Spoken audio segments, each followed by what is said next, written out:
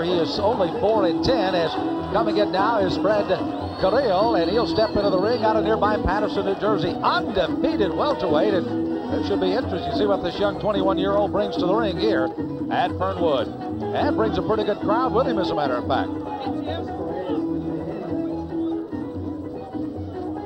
He's got Al Cerdo there in the corner, a really long-standing, strong trainer, manager of fighters in the northern New Jersey, New York area. You mentioned, of course, Mr. McGirt, one of his former world champions that he had in the ring, and now he brings another one that he certainly hopes can reach that great goal. But again, at only 21, his future's still ahead of him, and 8 victories, and 2 of those by knockouts. But when Al Cerdo's high on a kid, you can, really, that's kudos for the guy, because he's a no-nonsense guy, and he doesn't throw a bunch of hype out there.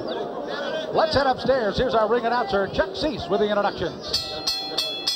Ladies and gentlemen, our next bout is a 6-round welterweight fight. And your referee is Mr. John McHale.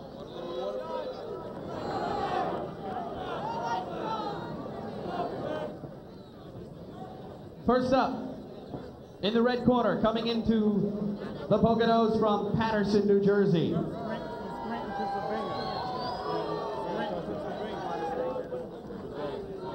We'll start that one over. First of all, in the red corner,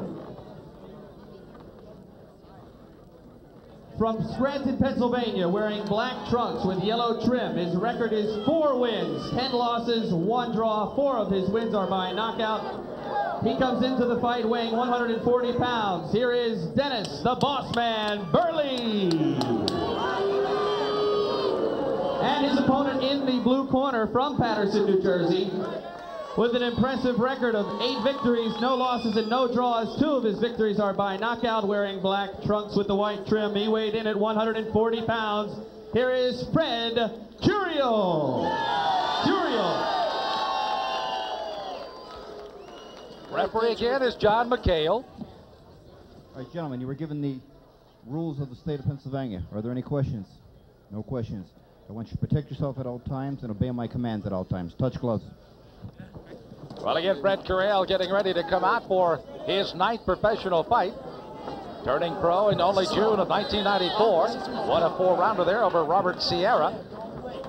And has never been down. So it'll be interesting to see what Mr. Burley can come out with. Interesting enough, he's won 4. All 4 of them have been by knockouts. But he, too, has been knocked out a total of 6 times. Make that 3 times, excuse me.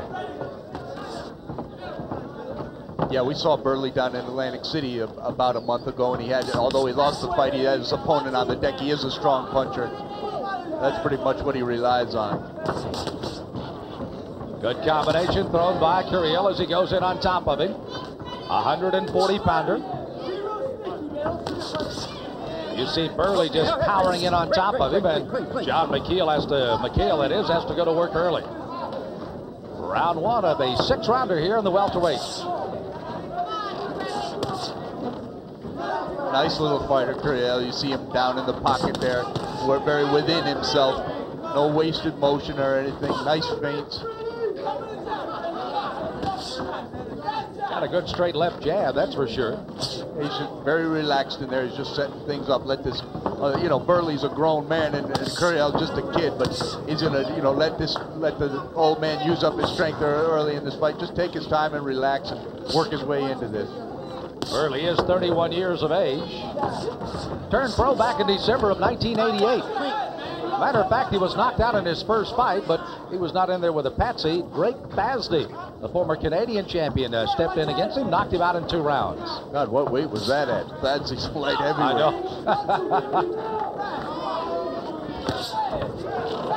As Burley throws that looping overhand right hand. It's such an awkward punch. You can catch a good fighter with it because comes in at kind of a blind angle. 168 was the weight on that Basney fight, by the way. Obviously very early in Basney's life. Oh, that jab backed up early there. One of the basic fundamentals of all boxing again. You set it up with a jab, and Curiel is certainly doing that here. as he comes in with a double left jab, backing Burley up. A lead right hand that time was caught. A shot that goes a little south of the border, acknowledged by the referee. And Burley does not want to take any time, though. Half a minute to go in round one. Nice little shifts and feints by Curiel here. He's always on balance. Good, solid little fighter. There's one characteristic of Burley's fight game. Again, as I mentioned, all 4 of his wins have been knockouts. 3 of those have been in the first round. So if he does not get to you early on, he struggles a bit to try to win fights. And right now, he's struggling to try to get to Curiel. Looping right hand got through, though. A good look at Dennis Burley as he comes out to answer the bell for round 2 against an up-and-coming young welterweight. And his 8-0, Freddy Curiel. As he comes out, and they clash early in the center of the ring. And Burley with that right hand, if he doesn't land with the glove like he did there, he landed with the forearm and did a lot of damage with it to the side of Curiel's face. But he's, Al Cerdo warned the kid about it in between rounds. He told him, just be careful of that. That's a sucker punch, and you just stay within yourself. And he kind of, feels, I'm sure they scouted Burley because that's the way they take care of their business. They don't just take a fighter sight unseen, but they know that they're going to wear him down and that they got a real prospect here. And as you can see, Burley's not much on form, but he's a 30-year-old man, and he's strong, and heads came together there.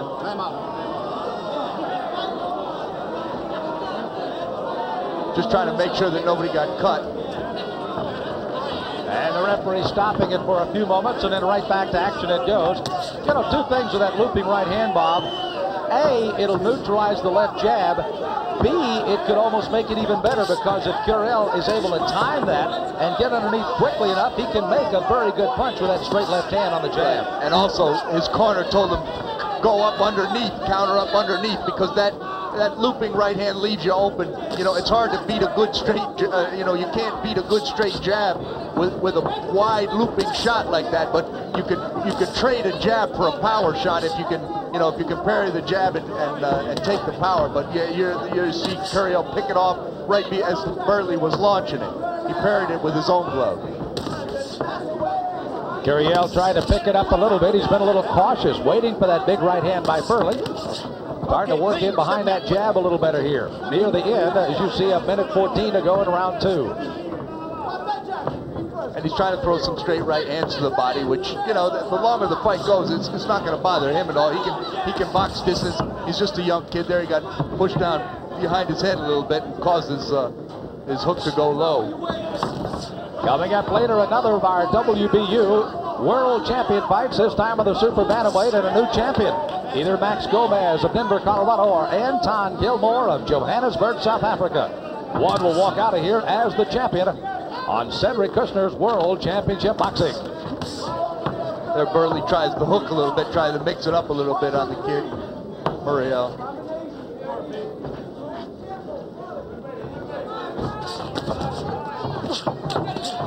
And a good combination by Burley. Good left hand by Curiel. But look at Burley stay right in there.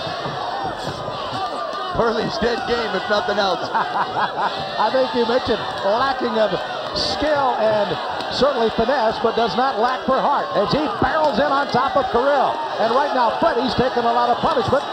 How severe it is, we're not sure, but he's taking a couple of good punches. Those are right of his own. As the bell sounds, well, if this crowd needed a hot button, Burley and Curiel have just touched it at the end of round 2 with quite a flurry. We'll see which one came out the worse for wear. Burley pooping himself out with all those punches. And Curiel coming out with a couple of pretty good counter punches as he fought off the ropes. No, Curiel he's very fresh at this stage of the fight. I think much more so than Burley, and that's what they wanted to do. Take advantage of that. The fact that Burley probably hasn't sufficiently recovered from that second round onslaught. Okay, clean. Let's go. Step back. Referee doing a good job of breaking the fighters, not letting everybody rest. Curiel has gone the last 2 fights, the full 6 rounds. A win in September over Roberto Sierra. And the last fight, beating Ali Muhammad in New Jersey, winning in 6 there as well in January. All right, clean. Step back. He's a young fighter, Freddy Curiel. He's grown into himself physically or anything. So he doesn't have that overpowering power, but he's a nice boxer, and because he throws such good short punches, when he does grow into himself as a man, he'll have a lot more power than he has now. 21-year-old, it looks like he's about 16 and still delivering papers, but Curiel certainly delivers a pretty good punch here, and Burley is the man that's been on the other end of that, but he's gamely fighting on here in the third round, halfway through.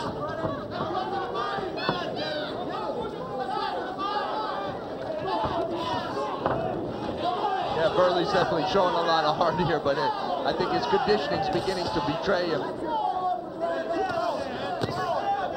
Looping left hand again by Curiel.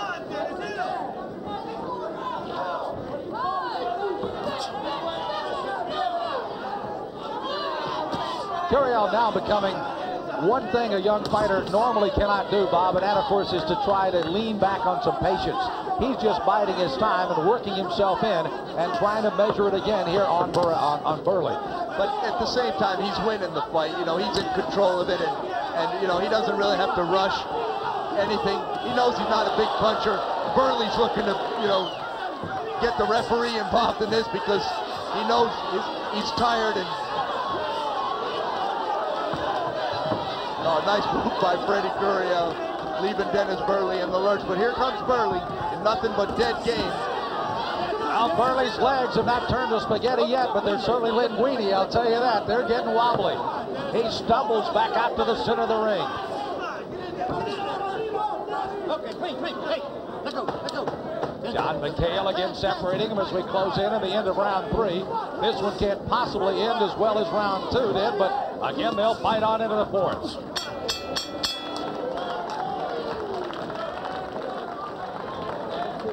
Good look at the young man out of Patterson, New Jersey, and Al Cerda working for him. 8-0 his record. Couple of wins by a knockout. And again, he's still not happy with Freddy's progress, doing a little daydreaming, he said. Well, that's what he does. He's the kind of guy that he gives them some negative reinforcement, and the kids, these fighters, they want to deliver for Al Cerda. They'll do, the kid comes back at the end of the round, oh, did I do better? Did I do better? I mean, he's trying to deliver for him. Burley's trying to quit over in the other corner. He's trying to quit over there right now in between rounds. So, well, I tell you what, and he may have quit because of this, as Curiel glancing one off the top of his head, and that right hand behind it was a devastating one. And Burley just had to wrestle him towards the rope. By the way, this is the first time that Burley is set down, other than being thrown down by the referee at the end of the second round. And again, as you pointed out, he's pleading with somebody to get him out of there, and he finally got an ear that somebody liked, and that's John McClay that finally came up and stops the fight. As again, sitting on the stool is Burley at the end of 3 rounds. So Fred Curiel again will come up with his 9th victory and will technically get a TKO out of this, and that'll be his 3rd of his young career. Got some good work through 3 rounds. Certainly the end of that second round was a rather interesting flurry, but again went back to the business like, maybe daydreaming a bit, but did what he needed to do through 3 rounds. Well, he felt the other guy's strength, and he was being a little more cautious than Al Cerda wanted him to be. But that's just them bonding together as trainer and fighter, and the kid learning how to follow instructions from his corner. Let's go upstairs with the official time. Here again is Chuck Cease.